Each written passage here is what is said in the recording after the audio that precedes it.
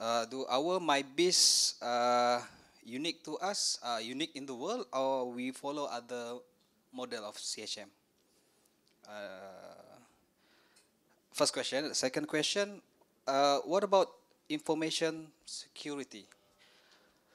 Meaning that what level of sensitiveness, yeah, if I can say that, regarding the information being deposited into MyBiz? Thank you. Mr. Allison, in your speech just now, you are talking about linked scale, linked scale, linked scale. Yeah, I did several visitor survey, and I found out that they don't really like to be extremists, meaning they don't like to say I really like it or I don't like it, rather than they are in the middle, like moderate. So I always avoid to put moderate answer, like 50-50 answer. Yeah. What do you think? Yeah. So berkaitan dengan standard yang data, sama ada perlu ikut MyBiz punya ke ataupun agensi, sebenarnya kita tak ada halangan untuk agensi membekalkan apa-apa saja jenis data, sebab data yang kita terima kita akan masaskan balik mengikut keperluan lah. Mungkin data tu buat sementara ni tak perlu lagi dalam analisis, tapi kita akan guna pada kemudian hari, so kita akan integrate sekali. Biasanya kita bila bekerjasama dengan agensi, kita akan berbincang balik apa jenis data yang ada dan apa yang MyBiz perlukan. So kita akan tengok dari segi keperluan macam itulah. And then yang soalan kedua berkaitan dengan keselamatan data. Kalau dalam MyBiz kita ada CMS, kita main Content Management System lah. Bermaksud ada setengah data yang memang kita tak publish kepada public lah. Tujuan dia supaya untuk expert, kegunaan expert sahaja dalaman sistem melalui login page lah. So bermaksud data-data sensitif ni memang kena berdaftar dengan MyBiz dulu baru boleh akses. Dan user dalam MyBiz ada 5 kategori lah. Yang paling tinggi super admin yang akan mengawal data masuk dan keluar. Lepas tu kita ada administrator untuk pengurusan data entry. Kita ada RA dan expert untuk kita punya expert login, dan kita ada RA punya bahagian lah. So saya rasa untuk keselamatan server memang kita uruskan server 24 jam 7 hari lah, yang memang kita kawal dan kita backup setiap hari. Dan kalau nak ikutkan server yang kita ada memang sangat sangat sesuai lah, maksudnya yang terbaik lah. Dan server yang kita ada tu pun boleh menyimpan data sebesar 17 gig pada satu masa. Bermaksud kalau gambar yang ada dalam MyBiz adalah gambar asal sebenarnya yang daripada owner tu. Maksud kita bukannya kompreskan dia apa kan. Kita akan repository gambar asal. Cuma yang kita publish balik dekat dalam MyBiz yang kita generate balik dengan watermark copyright lah. So untuk keselamatan tu memang kita titik berat lah. Dan kita pun bekerjasama dengan Mampu untuk memastikan kita punya data ni mengikut standard yang ditetapkan lah. So Dr. Naimi ada nak tambah? Nak tambah sikit je. MyBiz is owned by NRE, but the data is owned by the information providers.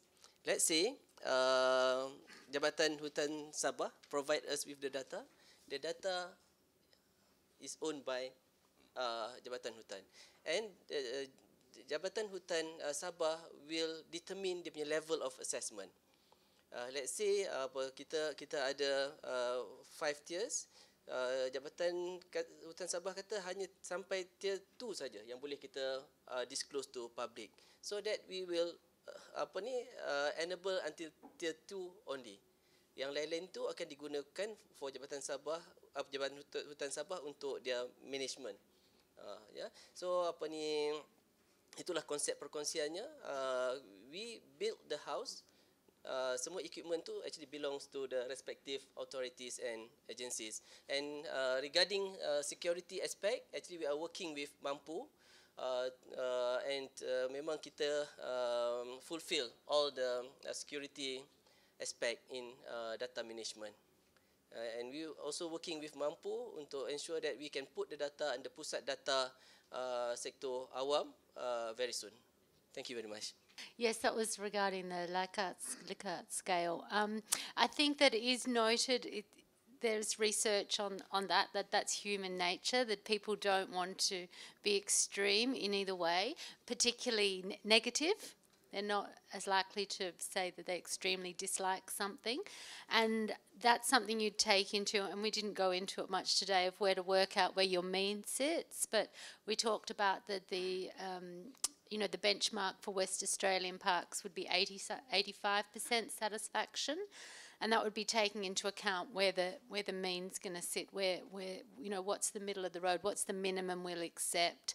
For a lot of those questions where there's a roundabout, where there's 5 responses, you'd probably be wanting to weight it up around between 3.6 and 4 for what's acceptable. And to be above that is exceeding, but it just depends, and each survey will work out, what works for you. Does that help? Yeah. Hi, I'm Salvia from SFC Sarawak. So my question goes to the first speaker and might be for the second speaker. You can answer. Okay. This question is actually about management plan. So I would like to know, in your opinion, your professional opinion, what is the difference between the management plan and master plan? So is it necessary to have a master plan if you already have a management plan in protected areas? Okay, thank you. These are terminologies. Master plan, management plan, operational plan, so many terms. So I think if you look across different countries and even during different time periods, they will use different terms. So I mentioned this guidance document by Lee Thomas. So in there they did explain a little bit about all these terminologies. You can look into that. But master plans sometimes have it has a certain inclination towards developmental planning, like master plan for a site, where you have buildings, whatever that. But management plan, I think, is a better term because the emphasis on management. It's not so much on development, and also the word master plan may sound like it's a bit top down. Master plan. Oh, I'm the master. This is the plan you follow. Something like that. You want to add? Thank you, Mr. Surim. To me, it's just like Dr. Surim was mentioning, master plan. It's on the macro level, like tourism master plan. But for you to decide whether you want to do a master plan or even a management plan, which is more site specific, it depends on how much money do you have. Kalau banyak itu duit, by all means, do it. You want to do this master plan, that master plan, and you have all the armies and the generals with you. Unfortunately, for forestry, I think SFC included, is we do not have even the luxuries of time. Okay, we don't have the luxury of time. We don't even have the luxury of manpower. You're given, okay, your boss will say, okay, Salvia, I give you 2 years. I don't care how you do it. Come back with me a master plan. Or then if you are a young officer, then you would say, okay, I will do it. Do not take instruction face value. Please answer back your boss. Then that'll make you a good officer. Jangan ikut saya ikut ini. Dia kasih kau 2 juta, kasih kau 20,000. So, I hope that answers your question. All right, thank you. Yeah. Sorry, it's not too much on the questions, more on to share some experience for the MyBeast. It's not about the MyBeast, it's about the data, sharing of the biodiversity data. Many years ago, I was involved. Maybe you heard about Encyclopedia of Life. It's a project initiated by E.O. Wilson. And the idea was proposed in 2008, and it's become then the Encyclopedia of Life database established in 2010, and I was one of the first fellow that sponsored by the Smithsonian Institution. So I can, during the time that I was involved, and actually I'm not involved in the development of database, but to try to supply the data. So I can see they make a lot of mistakes and they learn of the things there. So what I'm seeing that what is lacking actually, when you construct this kind of the database and when we want to ask people to contribute the data, I can tell you that no one will going to contribute the data, because for anyone to contribute the data to a database, it's going to take them a lot of time. Yeah. So what they did actually, first they have the database, just like what you did. At the same time, they develop a platform, still online, which allow anyone basically, to open an account and start to key in their data. Okay. Then once they key in the data, then this is their database, their own online database. I have my own online database. Then from time to time, the Encyclopedia of Life will harvest all the data. Okay. And regarding to the data security, actually the idea is that if you don't want to share the data, then better not to put it online, regardless what kind of the security that you have. It just makes a lot of trouble. So, and another thing is, if you want to share the data, share it openly, okay? You should not put any restriction, because they will cause a lot of the problem later for the administrative labor. So this is what they learn. So now all the data that we share, once you put online, then you agree that your data will be licensed under the Common Creative. So, and CC BY. It's even better if you want to share it as a public domain. That means there's no copyright at all. And so now this thing is established actually. So I can see that the MIBIS is going to facing this problem. So you're going to have prepare a platform. Yeah. Because otherwise you will be overloaded with all those administration. People will just keep going and share the things. But what is missing actually, so you have the online platform for individual to upload data, but somehow it's still double work. So in a normal day, I just make my report. At the same time, why I need to do it again? So this is what is missing. And now we are currently developing a local database, which allow you to open in your computer. Just use Microsoft Access. We develop a database. And after that, you just output the file, export the template, the data in a template that recognized by the platform that we use is Scratchpad. It's developed by the European Union. And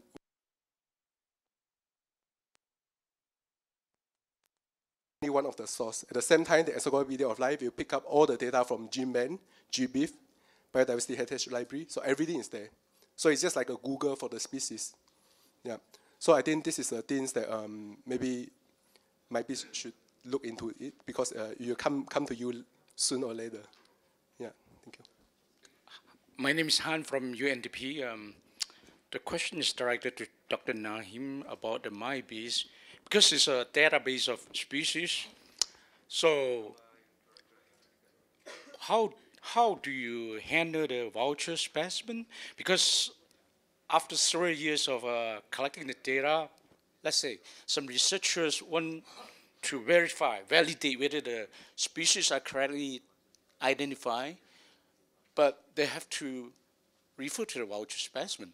So since the initiative of developing a natural history museum has been killed off, then keeping the voucher specimen become a big issue, not just keeping but curating and maintaining it.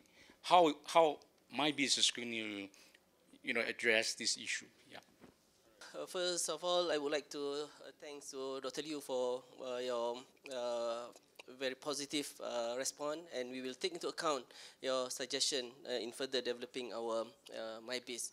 Regarding the biodiversity scientific collection, nowadays actually we are working with a number of key scientific collection centers, namely Rimba Ilmu, University Malaya, and we are also developing a number of experts which can verify all the database.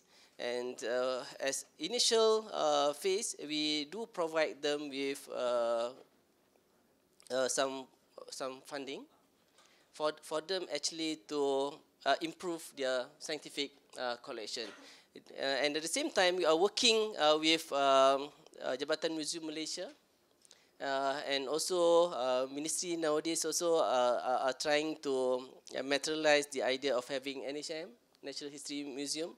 So by having a very conducive environment nowadays, I think we can keep the watcher specimen in a very proper manner, and at the same time we can develop expert skill in the respective areas. Can I follow just a short remark? Okay. Okay, can. Yeah, yeah, of course. So, throughout my experience, after 3 or 4 years, when I go back to check the voucher specimen, most of them are badly maintained or disappear or data wrongly recorded.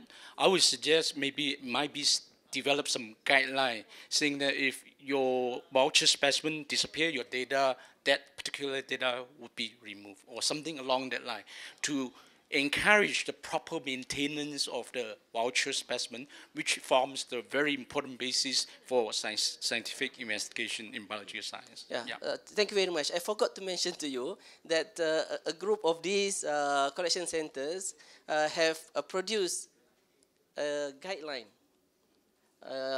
or manual, my collection guidelines, actually to inculcate the best practices. And I hope that all other collection centers can also use this guideline, because this guideline is also adopted from a number of key collection centers which are prominent throughout the world.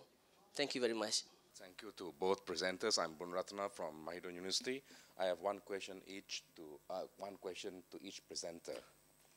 All right, to the first presenter, how do you address transboundary and non-transboundary poachers that have masterminds or criminal warlords that support their time away, let's say when they're arrested for a couple of months?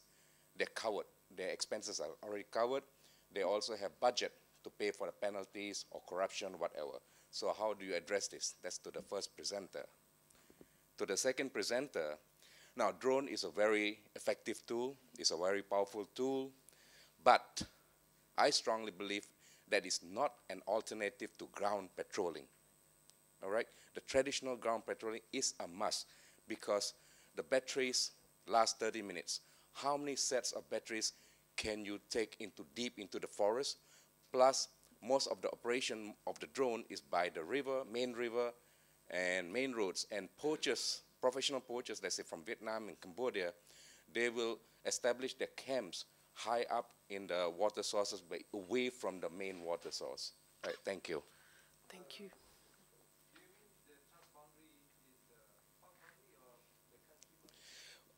When I say transboundary, I'm talking about from different countries, because we know there's operations from, say, Vietnamese poachers are coming to Thailand and Malaysia for wildlife and garu wood. Cambodian poachers are coming to Malaysia for garu wood, all right?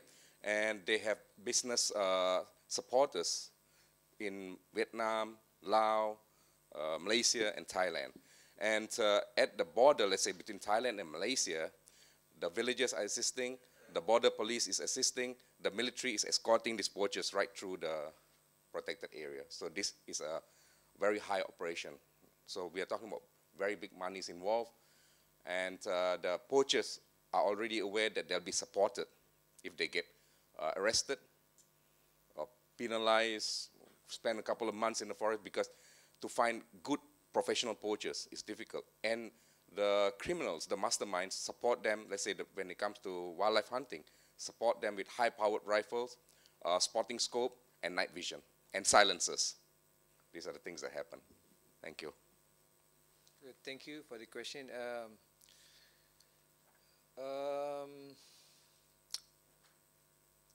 If I talking about under PERHILITAN jurisdiction, the coverage of our protected area is not at the border. That's one thing.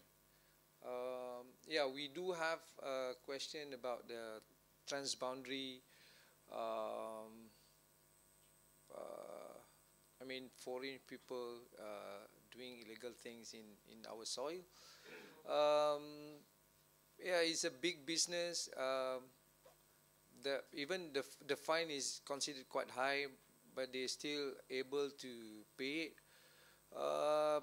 That is why we have to find a other mechanism to overcome all these transboundary, foreign people illegal harvest in our protected area. But right now, for PERHILITAN, we only have the Wildlife Conservation Act, all the penalties in there, and also all our national park, we have our own enactment. And this year, we are open up to more networks. We have one, there's a network for enforcement. We have ASEAN WEN to help us in dealing with these transboundary things. Okay, Zimbo, just to respond to your concern, the drone does not mean to replace, does not meant to replace the ground staff. So this is actually, well, as you said, a tool. So this it's actually act as a force multiplier to the ground team, because as you can see from Abu's presentation and later in the afternoon, there's a presentation about SMART. We still have we still deploy a huge number of staff on the ground, because we cannot afford to simply depend on the drone, because as you said, there's, even though there's advantages in using drones, but there's also a limitation to what it can do. So that, I think that's my response. Cik Taufik, can you just maybe let us know what are the limitations to using drones? Okay, limitation. First of all, even though it's a low-cost aircraft, but you still need some budget to buy batteries, spare parts, because as you can see from the video during the landing, a few things might come out. So you need to replace some parts, and then you need to have some technical skill to be able to do small maintenance, and then battery also is not that cheap, but and with you have to take proper care so to make it last longer, and also depends on the weather condition. So if there's a strong wind, then you cannot fly your mission, because it might end up somewhere. Okay. Morning, I'm Mr. Arosh. I'm representing the MNS Penang branch. I have a question for the two speakers. The first is to Encik Taufik. Given the limitations of the battery life on drones, and that's a worldwide limitation, like unless you have the one like they have the military, which is an exception, are they considering working with the research universities on maybe doing combining drones with some kind of platform, meaning a launch platform? One concept would be actually using a combination of hot air balloons and drones, where actually the drone is released from a hot air balloon, so the drone can be in the air longer, all right? And of course, they have to have a mechanism of retrieval. So that way, if one of these ideas is because of the limitation, it's also a cheaper solution. You could use hydrogen balloons, all right? And then work out a system whereby a drone can be released to extend its life. That's the question with regards to drones. So is there any possibility of doing research or joint venture with our local universities to explore that idea? The second is to Mr. Abu. With regards to enforcement, from the last slide where we talked about, I was looking at the penalties. First of all, this one Ambion project is, I think, very good. Okay, but I have two questions here. One, from the penalties, is there engagement with the judiciary to actually increase the penalties? Because if you look at a guy, he's taking millions of dollars out of wildlife or gaharu, and they get 2 months, 3 months, 25,000 chicken feet. All right. So unless, I know the maximum fines are very high, but they don't seem to be enforced. And I think one thing Ambion should engage is the judiciary to make them aware that they have to be stiffer penalties to really discourage, because the ROI is very high. The other thing about one Ambion, I think this is one of the, well, I will say the weaknesses in government institutions. You tend to always engage yourselves, meaning one institution and government body engaging another institution. I think more needs to be done between the government institutions engaging the NGOs and the community to get them involved. All right? Because as NGOs, we always feel there's an invisible barrier between the NGO community or the community when dealing with government institutions. We feel that in part of this One MBO program, maybe you can consider in one of the phases to extend this cooperation, be it for intelligence gathering or be it for the handling of trafficking, by engaging the communities and getting them involved. Thank you. Okay, thank you and congratulations for the boards of presenter. My name is Paul Spite. I'm from the Sabah Parks. I'm also in charge of the enforcement and crisis management. So, ini my input only. Most of the poacher gaharu yang ambil gaharu, and then bila kita bawa dalam prosecution, normally the judges, for example in Sabah Parks, the maximum penalty is 500,000 with 5 years in prison. But the charges, when I brought this case, normally the charges only 10,000. Yeah, so the gap is very huge, no. So we intend to do the what they call amendment of the park enactment, so that at least, for example, the penalty not less than 15,000, for example, like that. So at least dia ada apa itu sakit sikit lah. So the second thing is the law of the national parks.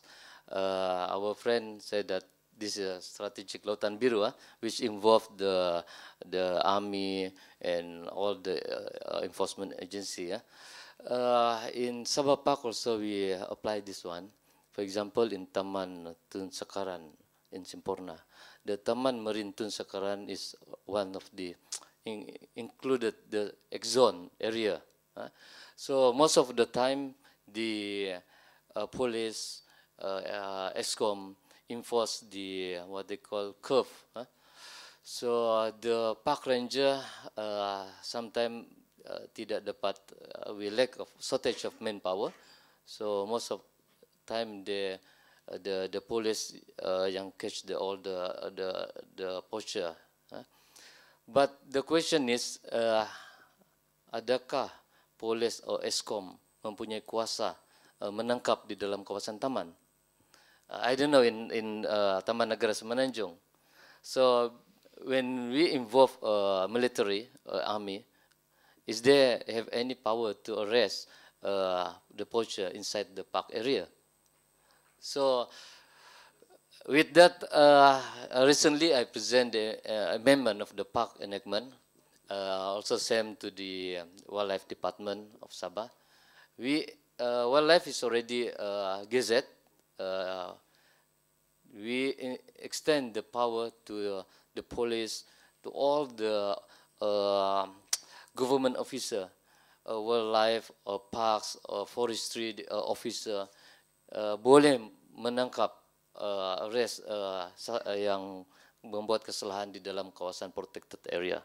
That the second my point lah. The third one is the drone. The drone. Drone is very advanced technology. We also use this drone, but the drone is only the what they call supporting tools for the enforcement. Memang kita tidak boleh deny that the ranger patrolling on ground is still the best, but the drone is provide the preliminary info to the enforcement team, so that they can planning, they can manage where to access, how to do that, and so on.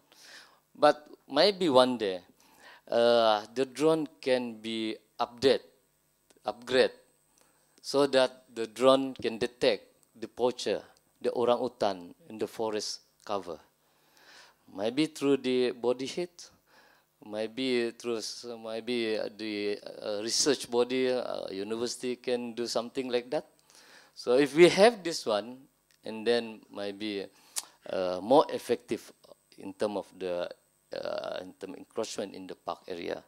So all this, the point is we must send the strength in faster message to the poacher, including the local community. Thank you. So I'll respond to both questions.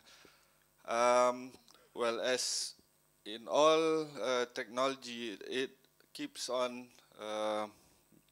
evolving, and as time moves on, then the technology will develop further. So it's possible to use hot air balloon or hydrogen balloon to as a launch platform for drones, but I think due to the design of the software, you can launch it, but it might not come back to you because of the distance and the way they design the software. You have to manually key in all the waypoints where your home waypoint is, so that the drone will know where to land when after the mission is complete. And as for my poll, your question tadi is I think related to the payload, the sensor. There is other sensor such as thermal, but the issue is cost, high cost, because and another thing is the weight and size of the payload. You need to have something small so that you can fit on the drone. So anything bigger or heavier will affect the performance of the aircraft. So that's one thing. And then if you look at in the website, there's still ongoing research on further development of the drone technology. So among them is to equip the drone with like Wi-Fi network, so that they can fly over the camera trap area and retrieve the images from the camera trap. So and on the software side, well, I also have an idea of having a special algorithm to, let's say, fly over the mud flat, take the picture of the shorebirds, and then process through the software to count how many birds available. But I need apa software specialist lah to develop that kind of. But it can be done. I think it has been applied to orangutan research also. So they use special software to count how many nests in the study area. So that's my response. Thank you. Thank you. To respond to our friend from MNS question, yeah, no doubt, because it's involved big money, big business, they normally could easily pay the fine. But then again, we have to work in the dalam lingkungan the law itself. The enactment that we're using is actually very old, and the fine is very low. But then again, if we find something violation act under the Wildlife Conservation Act, we already did amendments on the penalties in the Wildlife Conservation Act in 2010. Yeah, and we also jalankan satu program kesedaran. This is the awareness program among judiciary punya ini. We have like dialogue, and we bring all the lawyers, all the hakim, the magistrate. We explain to them the importance of natural resources, our priceless natural resources. That's how ia dapat memberi kata apa kesedaran bahawa how important for them to put the maximum fines. And to your question about involving NGOs and local publics in the enforcement work, we did involve publics and NGO in this enforcement work, but it's not bila menangkap dan sebagainya, because we just can't give the authority to anyone, but they can always help the authority, the enforcement authority, through providing information. Yeah, we do have informers di kalangan publics, and there is one NGO that working on gathering information on illegal trafficking and illegal encroachment in protected areas. I think it's a Rimba, it's in Terengganu. They are working on gathering information on this thing, and they channel the information to us. Therefore, it will help us to ambil tindakan lah, take action. And then to answer Maipul's question berkenaan dengan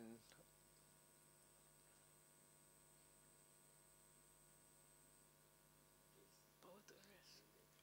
what's that again? Power to arrest in protected. Oh, power to arrest in protected areas. Bila kita buat one and beyond, the army don't have the power to arrest. That's why kita combine. Bila this is true experience when we do operation. Say we found a camp with poachers inside. Normally, the first action is to catch them. Was done by the army because it involved dalam serbuan ada pergelutan. That's why our rangers will just stay away and let the army do their arresting. But the power to arrest is only berkuasa menangkap is only ada pada our ranger. Sebabnya authority untuk menangkap ini ranger itu akan digazetkan di bawah akta. It involves gazettement. That's why if any other enactment yang melibatkan enforcement, there always satu clause sana dia menggazetkan seseorang untuk ada kuasa menangkap. It's like police, it's the same. Seseorang itu perlu digazetkan. So kalau tak ada, dia perlu amendment di dalam akta atau enactment itu sendiri. Perlu ada amendment of the kuasa menangkap. I think I jawab kot soalan tu. I would like to address this question to Mr. Abu. This is referring to your slide tentang anggaran nilai kehilangan akibat daripada aktiviti pencerobohan dan pemburuan. So, how did you come about with the 100 million figure? What type of analysis do you use? And can you elaborate more on what is the method you use to come about with the 100 million figure? Thank you. Thank you, Ms. Irma. It's actually the figure that we get is we did very simple calculation. First, we have been collecting all the data since I think about 10 years, and we do have our price list for every species, for every trees being cut. Kita ada harga dah yang kita dah set. The price we get is we derive from the market, even Gaharu daripada market value, and also timber value. Kita derive tu daripada harga-harga di pasaran lah. Hidupan liar pula, we do have like our price, even on tiger, even on bear biles, apa semua animal parts, we do have seharga yang tertentu yang kita dah letakkan. So every time we confiscate things or we found old camp yang masih ada itu semua, our rangers have to buat detail punya apa yang dijumpai dan apa. That's how we dapat harga tu lah. It's actually a simple calculation, direct calculation. But you have to have peraturan je lah, senarai harga tu lah untuk you translatekan berapa you punya loss. Thank you. Okay, thank you. It's actually not a question. It's just clarification. As far as Terengganu are concerned, the enactment on wildlife is being amended, and the state government basically agreed on the amended penalties up to 1 million, jail up to 20 years, and also caning. This one was proposed by the PERHILITAN, so it will go through takes probably another 6 to 9 months to be adopted at the state level.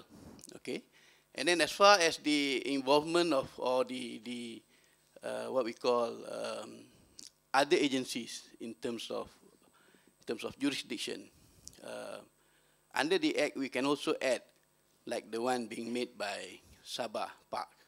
Even in the Forestry Act, we allow the police to arrest people violating Akta Perhutanan Negara.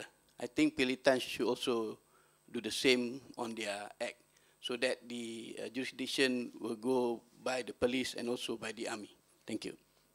Okay, thank you. I think, Tuan, you mean in enactment Taman Negara, right? You're referring to the enactment Taman Negara Terengganu. Yes, because all the states have their different enactment Taman Negara. There's one in Kelantan, there's also one in Pahang.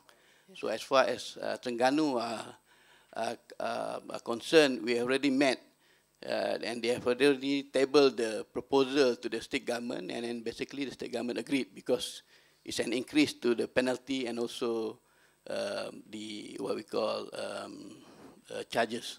Yes. Just to add to Dato'.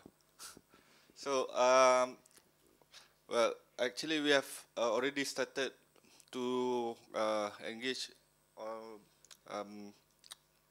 start discussing with all 3 state LAs to review the Taman Negara enactment lah, because following the NBOS initiative,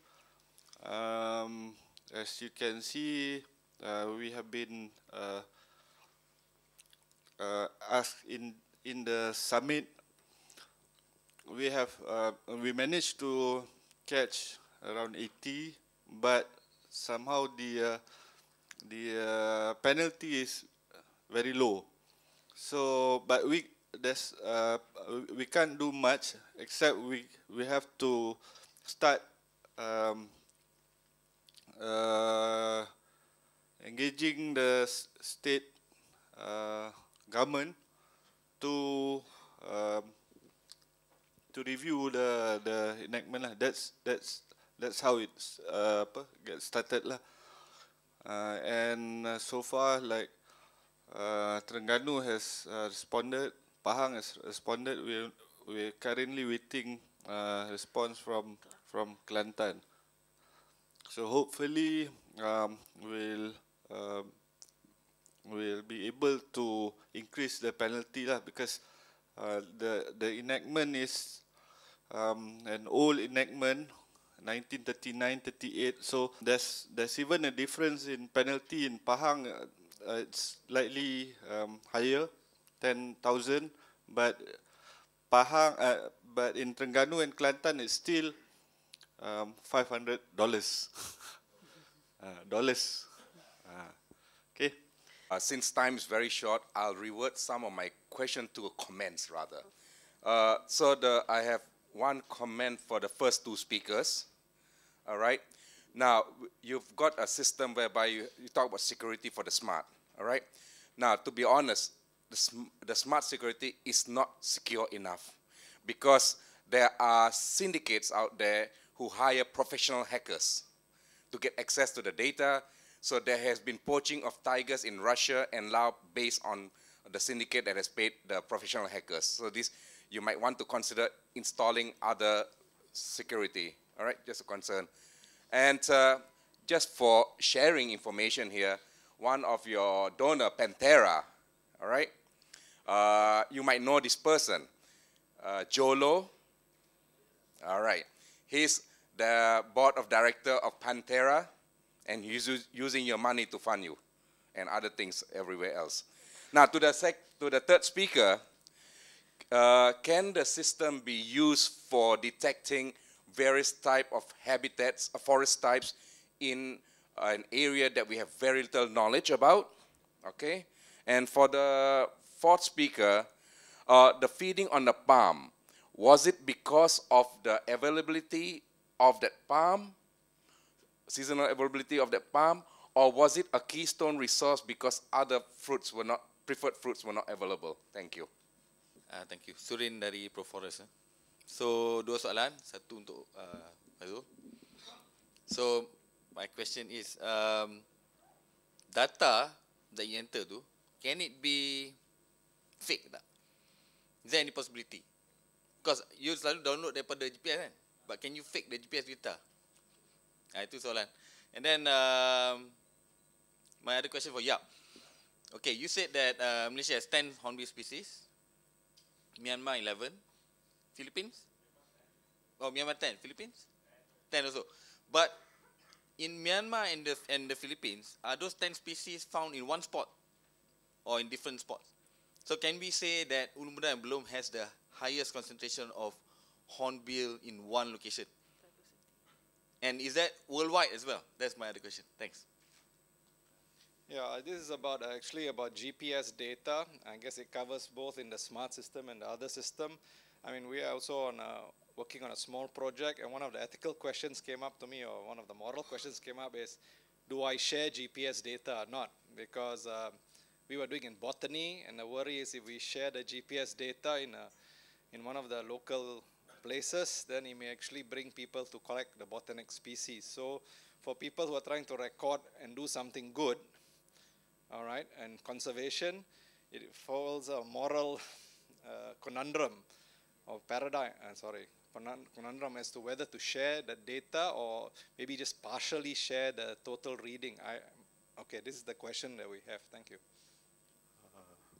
First of all, I would like to appreciate the scientific work done towards the law enforcement, because it gives some kind of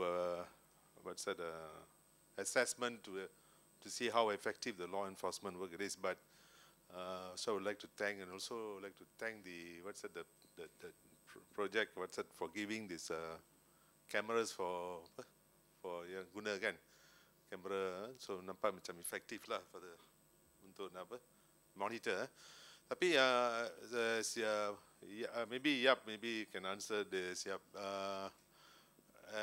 The monitoring, scientific monitoring though, I mean we want to monitor a lot of things is for the knowledge sake, and we have experienced that in the past also. To count, I mean, the two-sided coin lah. To count is to either to protect, or sometimes the counting can also lead to killing lah. So I think the enforcement part of it, the first part of the two speakers one is how do we get continuous law enforcement done with various types of patrol, and in this case, to use this whatever smart technology and all that to ensure all these nests are all continuously patrol, the rangers continuously patrol them, and ensure that the hornbills are there. If not, what will happen is that like what we did, we counted 60 over rhinos all over the peninsula in the 80s and 90s, and everybody knew where it were, and we didn't have patrolling. Basically, the other one is Fauzul, bolehkah kita also analyze berapa banyak satu ranger? I think last time we tried to do satu ranger boleh jalan about 500 km per year. I mean, kalau dimasuk about 10 patrols a year lah, Taman Negara punya tu, on foot, not kenderaan and all that lah. I think we have to. I think it's good. We need to separate on foot, on boat, on kenderaan. What we want is a food one. That's where the effective patrolling is. And the other one, what would be the cost? Cost dia punya tu, boleh kita kira cost tu, because kita nak back to the valuing lah. Dengan menjalankan patrol ni, kita negara dapat menjimatkan preventive lah, loss of so many millions worth of biodiversity resources. Baru Ministry of Finance kata tak mencurahkan garam dalam laut lah. Ni biasa dengan budget ni, oh so many millions in overtime and allowances, all that ni boleh buat 2-3 sekolah. We put up buildings and buildings lah tadi kata. But kita manage to save so many millions in the. Thank you. Terima kasih kepada yang komen dan tanya soalan tadi. Untuk Surin, okay, GPS yang kita terima untuk masuk dalam smart tu, kalau ada macam error apa, kita akan repair dulu dalam base camp ataupun make source sebelum kita masuk ke dalam smart. Sebab pertama, kalau GPS 60 CX, dia boleh guna make source untuk download. Kalau GPS 62 Montana, Oregon ataupun model yang lagi atas, kita kena copy dia punya file tu dalam GPS. Sebab dia kebanyakan data dia by day, kita kena upload day by day. Kalau untuk yang Dr. Siva, itu satu soalan yang bagus, sebab kita boleh nilai balik macam effort untuk setiap patrol. Kita boleh nilai apa yang kita buat. Contohnya berapa setiap jam atau setiap hari, untuk setiap orang berapa kita dah bayar. Kita boleh calculate untuk berapa jumlah yang kita belanja, dan kawasan yang kita jaga tu kita boleh nilaikan untuk berapa.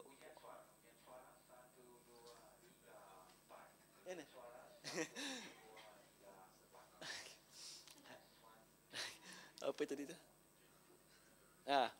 mana kita boleh nilai balik apa yang kita buat program untuk kita protect macam di taman negara, berapa nilai yang kita nak protect itulah. Gitu. So I may refer to the first questions about can we use this system to map other ecosystem. Actually, what I'm presenting here is totally purely GIS. There's nothing on the remote sensing. So that's the reason why we map those hills manually. And previously, I'm talking about this ecosystem first. So previously, there are some attempts to use those remote sensing technology by using satellite, different type of image. It's very difficult to identify those hills. And for the forest cover that we use, actually are those that have already published, done by some other people. Yeah. So I don't think there's, and this is not really on the remote sensing, really on the GIS. So it's about mapping, do the analysis, and share the result. That's all. It's something that's very, very simple. Even the primary schools children can do that. We try already, no problem. Yeah, and about the data sharing. So actually, this is an issue. Actually, I'm not from the potato area manager perspective, but as a scientist, we really need to report the exact location because science is about reproducibility. You have to make sure what you say is correct. But somehow, there are some occasions that some scientists, they don't really report the exact location. I mean, you don't really provide the GPS. You just mention briefly where you found them, and it's allowed, actually. So go back to your point. So the things here that I show you, actually, is all those data that we can share. So for those data we cannot share, of course, we will not share. But the problem is now it's not very clear what type of the data we can share, we cannot share. So if you, according to the government classification of the document, so you have the top secret, confidential, restricted. Other than that, all the data should be shareable. Okay. And last year, the State Secretary, Dr. Ali Hamza, he issued a Perhilitan to all the departments, from the state or from the national level, federal level, all the way to the jambatan. It's talking about the pelaksanaan data terbuka sektor awam. So they encourage all the agencies to share their data, and not only share the PTF, you know. What they talk about is data terbuka, open data. So there's 10 criteria. You have to make sure your data is open, allow people to use without restriction. So actually, this is what we are still lacking now, actually. So we spend a lot of time to repeat the words some other people have already done. Okay? So I think that in the future, when this is become clearer, when every agency share their data, then we can make a better decision based on the more information that we got. Okay, thank you. Thank you, Dr. Ramesh. Actually, very good question. But for now, I'm not able to 100% answer your question because I also don't know. Partly because also we didn't have the resources to monitor phenology. A lot of it is actually observation. And from what we have observed is that obviously the palms have a certain fruiting and flowering pattern. Figs, of course, we know they are asynchronous and they fruit as and when depending on the species. But having said that, it's a question that I hope perhaps also to look into, to tackle, trying to build a PhD right now. I'm enrolled in UPM. God knows when I'm going to finish, but ada daya lah, nak buat lah. So after being involved in so long, hopefully it'll help me, and at the end help MNS, and at the end help the rest of our friends in conservation better understand hornbills. Surin, question. Good question, actually, but I have the slide, but I don't have it here. So the question is hornbill diversity, actually. The slide I show you is hornbill diversity per country. So Malaysia, 10, Myanmar, 10, Philippines, 10. So we're in second place after Indonesia and Thailand. Now, what you ask is actually hornbill's diversity per site. Now, I did some rough comparison. I've compared with sites in Malaysia, Taman Negara, Danum, Maliau, Indonesia also as well, some sites. In Thailand, I think Khao Yai, I took one, and another one I can't remember. Hoi Ka Keng, Khao Yai Hoi Ka Keng, I did also in Myanmar and India. And guess what? There are only 3 sites in the world, 3 sites. individually have 10 hornbill species. Ulu Muda, Belum Temenggo, Banglang National Park, and Halabala. So it's brilliant because I can draw an imaginary line, buat segitiga. No lah, Dr. Siwa, round have no kick.